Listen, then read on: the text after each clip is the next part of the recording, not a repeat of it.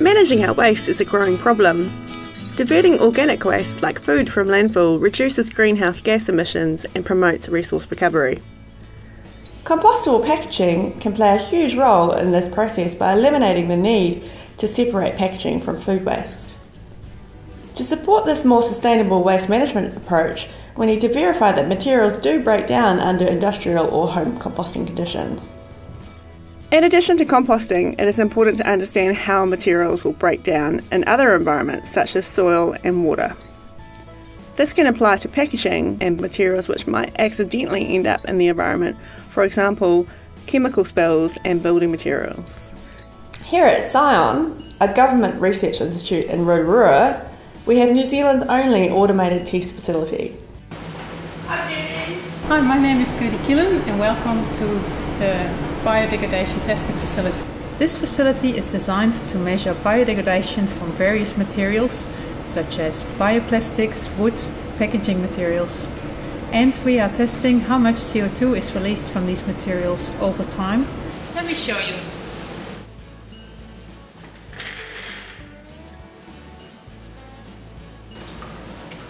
To test biodegradation of a material, we put the materials in a 3-liter jar together with a matrix like compost or soil or water.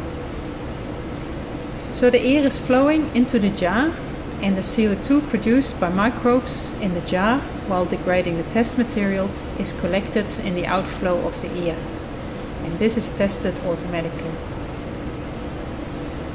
We use this facility in order to test how our materials perform in terms of degradation. Commercial clients come to us in order to understand how their products perform according to international standards. Something that's really important to us and our customers is that we can't be seen to be making greenwash claims. If we state that we've got a compostable pack, we need to be sure that it is actually compostable. So our business has spent a lot of time doing our own internal compostability trials to confirm that they are fully compostable. On a product like the Fair Trade Organic Coffee, we've got a zip, which is a reclosed zip.